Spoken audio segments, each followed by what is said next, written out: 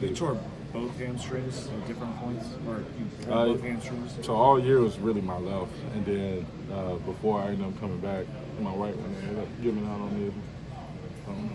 For the frustration level, I mean, you think you're close, and then you're not. What's this year been?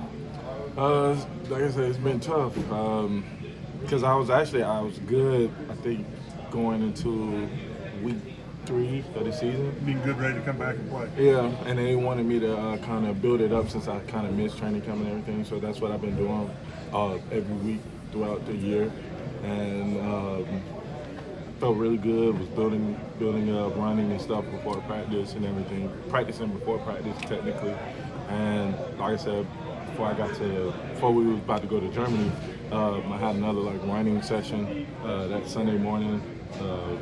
And yeah, my right one ended up giving out, and then that kind of settled back, and then I went to see a specialist to see, what was going on, and I ended up getting some good information out of it and kind of taking a step at a time after that. So, when do you anticipate, I guess, being fully cleared to go, or is that still a process you're going through right now, like OTAs, spring ball, whatever? Yeah, I should be good by then. I'd passed a couple of my earlier tests already last week, so I started field work and everything like that now. So about 2 or 3 weeks later, that should be good. That's good to go.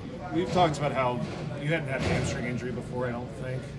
How difficult is that to deal with, where they pretty much tell you don't do anything, but you're trying to you're wired to try and work through things? It's very difficult, honestly, because at first I didn't know what I can do, what not to do, how much intensity I should put in, different exercise, how much I shouldn't, relax.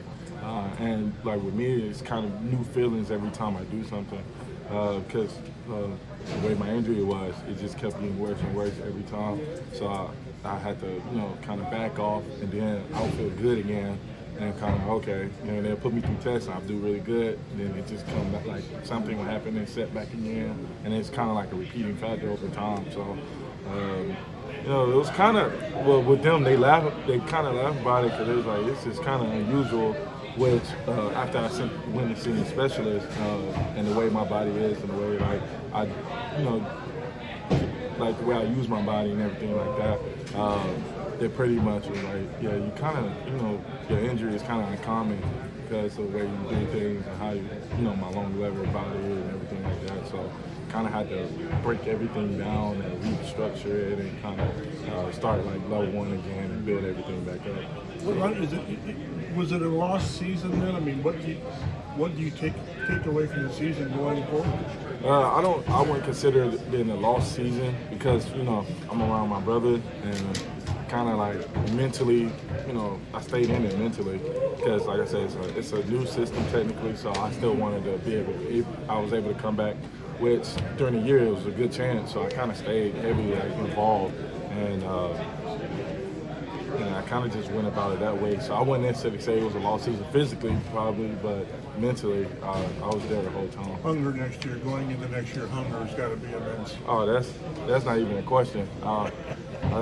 Man, I say I got so much balled up in me right now that I can't wait to just show it or get it going. Honestly, what's the excitement level thinking about fitting into Shane's offense, playing with Anthony Richardson? Just some of the things you got to see them do this year.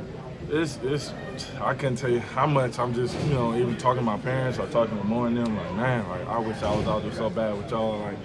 I just know how much fun it's going to be, and that's made it worse throughout the year, because I'm just man, if I was able to do this, or if I was able to get in this, it just it just makes you anxious, and then you just but I can't do anything, and then you break it just it keeps going high and low throughout the season. So I just know it's going to be very exciting, and I can't wait, because I got a big point to prove and a big stake in the make.